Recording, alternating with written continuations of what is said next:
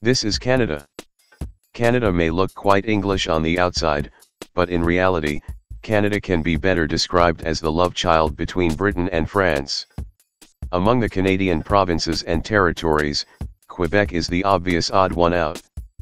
Quebec is like that one French kid whom Britain took custody of when France got kicked out of the house.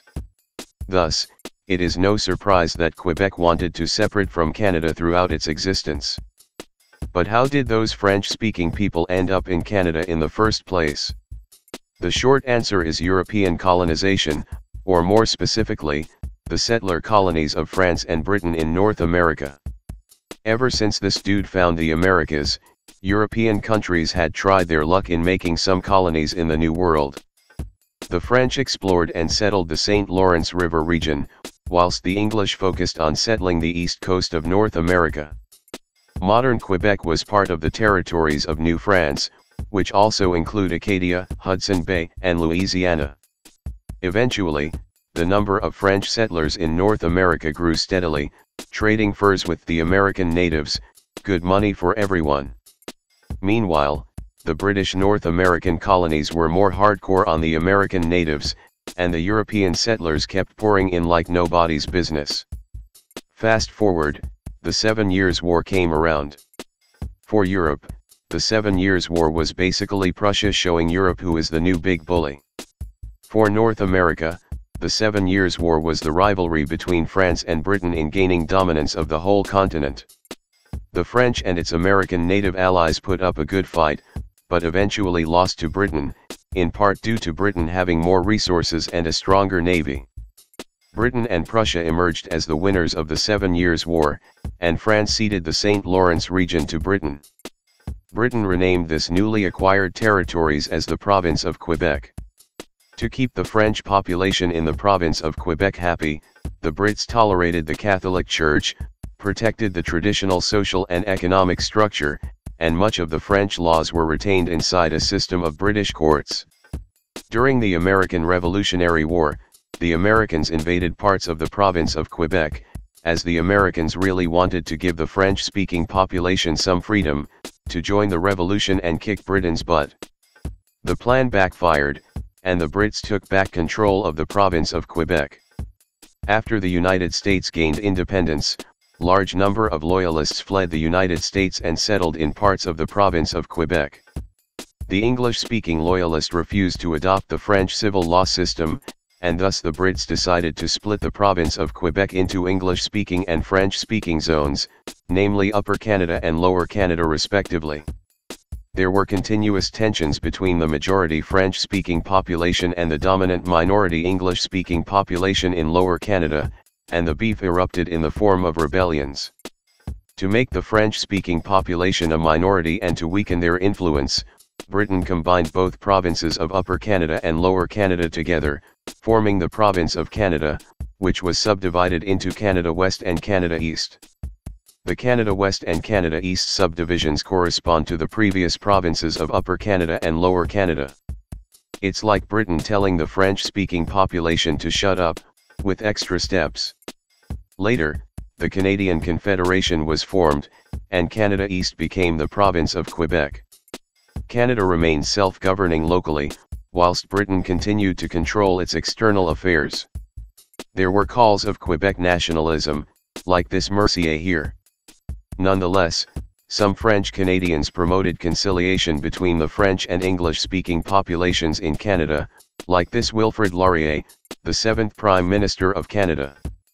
Fast forward, after the Second World War, this dude Maurice dominated Quebec, who promoted traditionalism ideas, and the church institutions became powerful.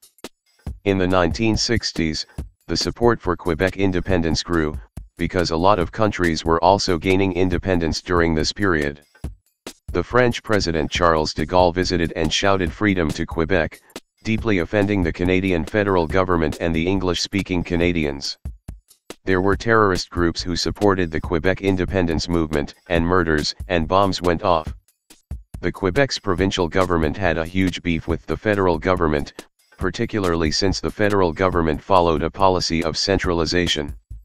The French-speaking population pushed for increased linguistic and cultural accommodations. The English-speaking population considered these measures as unacceptable concessions to the French-speaking population. In 1976, the first separatist government was formed in Quebec under Parti Québécois. An independence referendum was held in 1980, in which the majority population of Quebec chose to reject independence. In 1982, the Canada Act was passed by the British Parliament, basically saying that Canada is now fully independent. Quebec did not sign the Canadian Constitution, a situation that persists until today. In 1995, a second referendum for Quebec sovereignty was held. Again, the population of Quebec chose to reject independence, this time by a very slim margin. Since then, the Quebec independence movement kinda died down, and Quebec remained within Canada until today, a country within a country. In the larger picture, the Quebec independence movement can be interpreted as a manifestation of the beef between the French and English people, a rivalry which can trace its origins to the Middle Ages. In Canada, this rivalry is kinda friendly today, as Toronto and Montreal compete with each other to see who is the most awesome city in Canada, and who plays better ice hockey. Nobody really cares about Ottawa, like Canberra in Australia. If Quebec chose to be independent in the 1990s, then the world might be quite different today. Technically, it will be a second Latin American country in North America, along with Mexico, because the French language by definition, is in the Romance language family which is derived from Latin.